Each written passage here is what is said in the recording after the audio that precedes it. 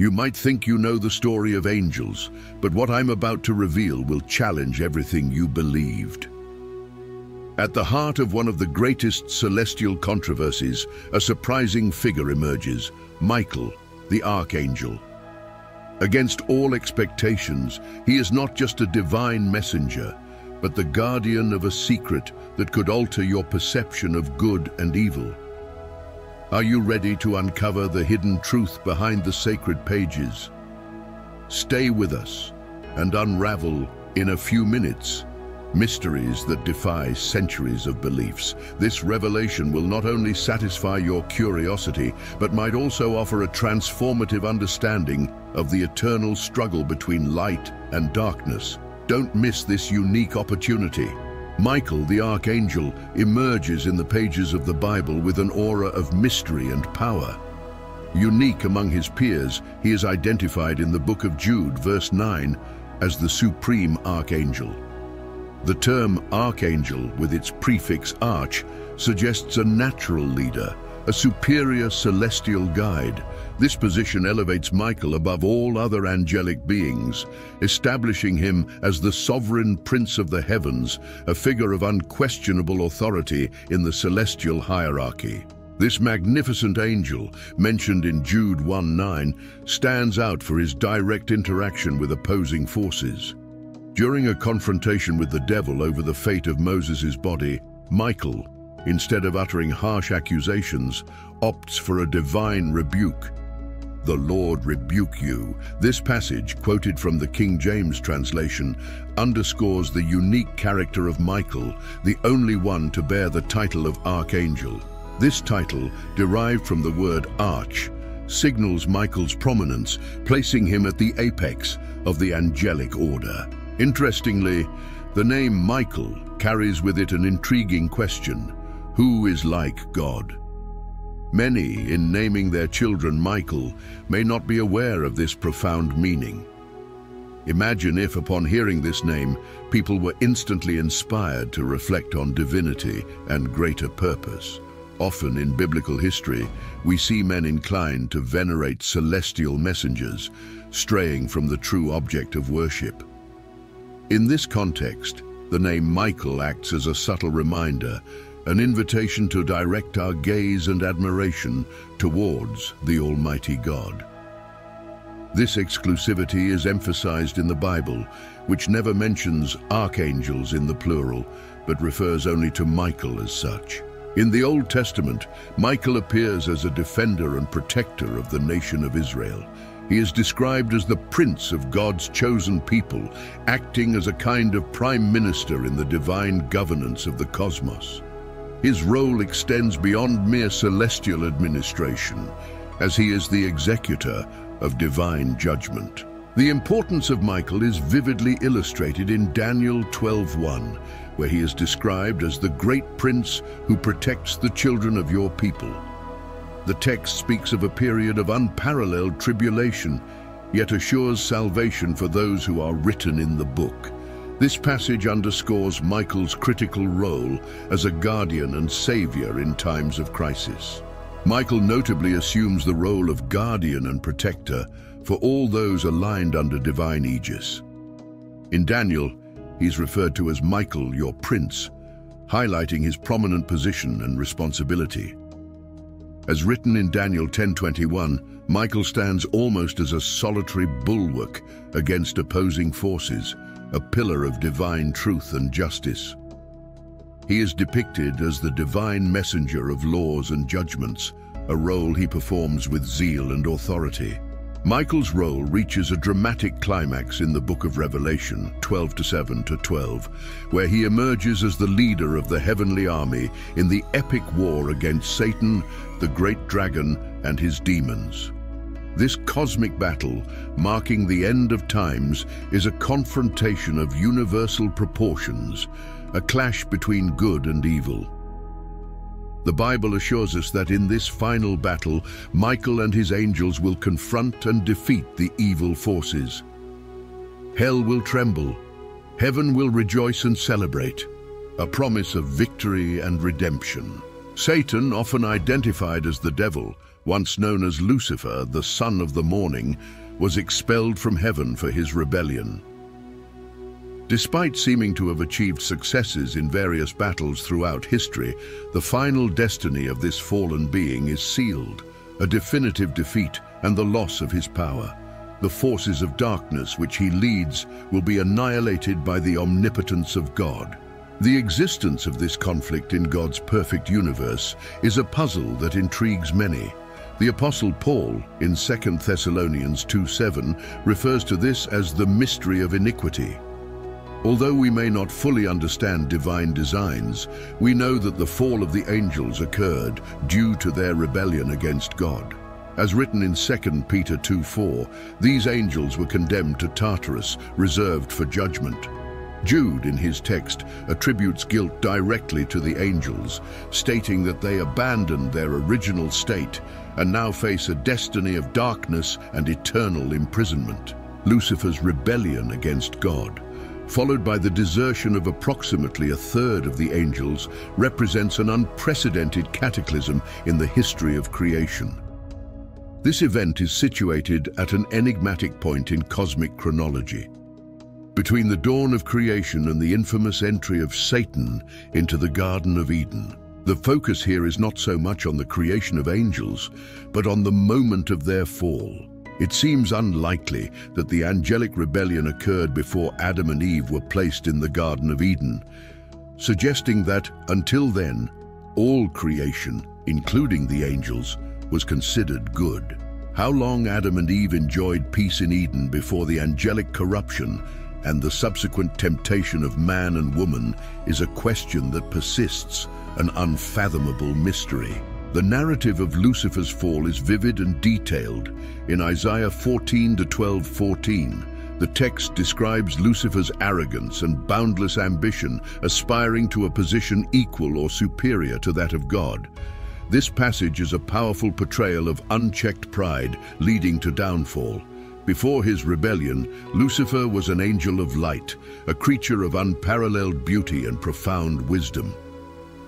Ezekiel 28:12-17 paints a picture of Lucifer in all his original glory, adorned with precious stones, blessed with musical talents, and anointed as a protecting cherub. However, his beauty and splendor proved to be his undoing.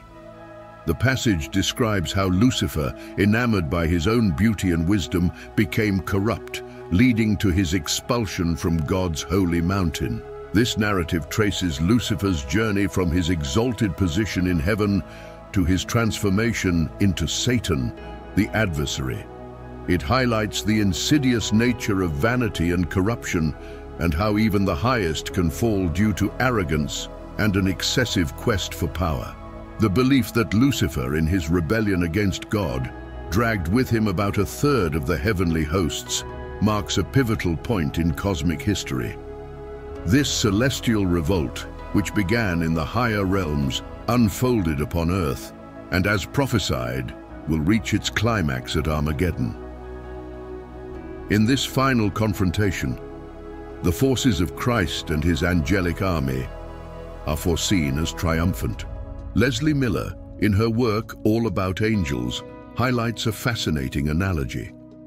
In the scriptures, angels are often symbolized by stars. This metaphor provides a deeper context for the reference to Satan as the morning star before his fall. John, in the book of Revelation 12:4, gives us a vivid image of this betrayal, where the dragon, Satan, drags down a third of the stars of heaven, a metaphor for the angels who joined his rebellion. This cosmic conflict, though of universal proportions, has Earth as its main stage. It is a remarkable aspect that we, humans with our brief earthly existence, are active participants in this age-old battle. The idea that supernatural entities fight over this small planet in the vast cosmos is undoubtedly fascinating and unsettling. The Garden of Eden, located between the Tigris and Euphrates rivers in the Middle East, is pointed out as the place where this titanic struggle began. Since then, the battle between good and evil intensifies, with God's forces progressively gaining ground. Satan, symbolically, suffers increasing defeats, a bruised head in the hands of the divine. At the heart of this cosmic battle stands Michael, the Archangel, a central figure in preparing for the decisive confrontation at Armageddon. Under the authority of God, Michael is organizing his celestial forces for the ultimate battle, an event that will seal the fate of evil and reaffirm divine sovereignty. The last biblical vision is that of heaven, a setting where the eternal conflict approaches its definitive conclusion. Although Satan is, in essence, an already defeated enemy, he has not yet been completely removed from the world stage by God. However, the scriptures assure us that the final destiny of Satan is in the hands of the celestial angels under divine supervision. The second coming of Jesus Christ marks the culmination of this process. Imagine the moment when Michael, the Archangel, announces the glorious second coming of Christ. He not only proclaims the good news of Jesus' return, but also heralds the resurrection of those who died in Christ. As described in 1 Thessalonians 4:16, "For the Lord himself will descend from heaven with a cry of command, with the voice of an archangel, and with the sound of the trumpet of God, and the dead in Christ will rise first." The figure of Daniel interacting with the angel presents Michael in a unique way. During Daniel's prayers, God responds through an angelic messenger who is assisted by Michael, as witnessed in Daniel 10:13. This scene emphasizes Michael's relentless struggle to ensure that God's word reaches its intended recipients. Michael, by his nature and actions, deserves to be regarded as a celestial general. Whenever he is mentioned, there is a connection to some form of spiritual battle. He has a special relationship with Israel, as evidenced in Daniel 10:21 and 12:1, where he is referred to as the protective prince of the nation. In times of unparalleled tribulation, Michael stands as an unwavering defender of God's people, ensuring that those written in the book are saved. Often, the relevance and impact of angels in human affairs are under-recognized, but they are crucial elements in the tapestry of spiritual history. The ceaseless struggle between angels loyal to God and the dark angels aligned with Satan takes on a particularly intense dimension in the book of Daniel. In the Old Testament, Daniel offers us a vivid description of the clash between God's angelic forces and the demonic agents of darkness. During a period of mourning of 3 weeks, as described in Daniel 10:3, he undertook a rigorous fast, abstaining from pleasant food, meat, wine, and did not anoint himself, in a gesture of deep devotion and spiritual quest. While on the banks of the Tigris River, Daniel was approached by an impressive figure, dressed in linen, whose appearance was dazzling and intimidating.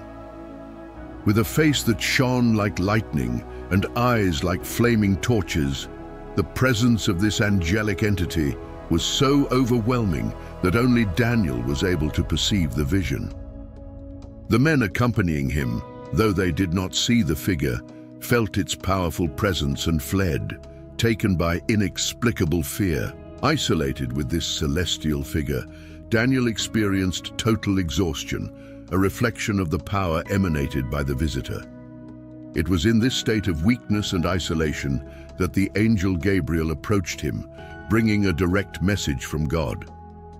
Intriguingly, Gabriel revealed that from the beginning of Daniel's prayers, he had been sent in response. But his journey was hindered by a demonic prince. This angelic confrontation, a duel between spiritual forces, delayed Gabriel's arrival to Daniel. In the dramatic narrative of Daniel, the arrival of Michael was decisive. His presence enabled the angel with Daniel to continue on his mission without further interruptions. The angel had a crucial message to deliver, to reveal to Daniel the divine prophecies about future events, especially those concerning Israel in the last days. However, the intensity of this revelation left Daniel weakened and speechless, until the angel touched his lips, revitalizing him and restoring his ability to communicate. After fulfilling his duty, the angel announced to Daniel that he would return to continue the fight against the demonic prince, an ongoing battle between the forces of good and evil. This episode underscores the reality of a ceaseless spiritual conflict occurring beyond human perception. It is crucial to understand that what Daniel experienced was not an illusion or a dream, but an authentic encounter with a celestial being. Daniel was convinced of the reality of this experience. He had dedicated himself to prayer and fasting for 3 weeks on behalf of the children of Israel, and this rigorous practice had a profound impact. God heard his supplications. The arrival of the angel was a direct response to these prayers, a confirmation that Daniel's request had been answered. This event teaches a vital lesson. Delays in the answers to prayers are not signs of denial. They are part of God's permissive plan, which permeates all aspects of human existence. The angel reassures Daniel, saying, "Daniel, greatly beloved, understand the words that I speak to you, and stand upright, for now I have been sent to you." And he continues, explaining the resistance faced by the prince of the kingdom of Persia, who detained him for 21 days, until Michael intervened. This narrative, recorded in Daniel 10:11-14, not only reveals the dynamic interaction between the heavenly and earthly realms, but also underlines the importance of perseverance in faith and prayer. Daniel's experience is a powerful testament that divine designs unfold in mysterious ways and often beyond our comprehension. In the New Testament, the figure of Michael, the Archangel, continues to be a powerful symbol of the divine struggle against the forces of evil. In the book of Jude, verse 9, we find a specific mention of Michael as an archangel, narrating his confrontation with Lucifer over the body of Moses. In this episode, with the Lord's assistance, Michael emerges victorious, underscoring his position as a defender of divine will. The battle between Michael and Lucifer is not limited to this single event. In the book of Revelation, John describes a celestial war of epic proportions. And there was war in heaven. Michael and his angels fought against the dragon, and the dragon and his angels fought back, but they were not strong enough, and they lost their place in heaven.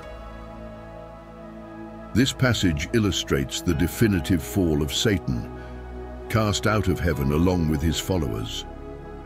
The figure of the great dragon, the ancient serpent, a representation of Satan, is banished to earth, marking a critical shift in the dynamics of the spiritual conflict. Michael, as the commander of the heavenly army, establishes himself as God's principal warrior, leading his forces against Satan's hordes. This war in heaven, a fight between Michael and his angels against Satan and his fallen followers, symbolizes the incessant confrontation between good and evil. God employs his infallible and powerful celestial servants to defeat Satan's weary and ill-prepared army. Satan's inability to prevail and the loss of his place in heaven reinforce the supremacy of God's angels and the inevitability of their victory. The supremacy of God's angels in the spiritual realm is clearly evidenced, marking a definitive distinction between them and the demons. This division reflects not just a difference in power and strength, but also in purpose and loyalty. As illustrated in Psalms 103:20, angels are described as mighty in strength that do his commandments, hearkening unto the voice of his word. This passage underscores not only the strength of the angels, but also their obedience and dedication to divine will. In any spiritual confrontation, God's angels are portrayed as always prevailing. They are entities that never fail, a guarantee of victory and protection for the faithful. This characteristic makes them supreme guardians of the saints, divinely powerful beings that are beyond any opposing force. The belief in the invincibility of angels provides comfort and security to believers. It represents the idea that despite challenges and adversities faced, there is an unfailing celestial force that guards and protects God's followers. The strength of the angels is such that nothing in the earthly or spiritual realm can match or effectively oppose them. As we together unveil the mysteries of Michael, the Archangel, you have just embarked on an extraordinary journey through hidden truths and astonishing revelations. But remember, this is just the tip of the iceberg. There is much more waiting for you on our channel, where each video is a new adventure into the unknown, full of secrets and discoveries. If you felt the power of these stories and wish to continue this fascinating journey, don't forget to subscribe now. Comment below which part impacted you the most and share this video so that others can also unravel these mysteries. By liking and sharing, you help us bring even more incredible content like this. Join us.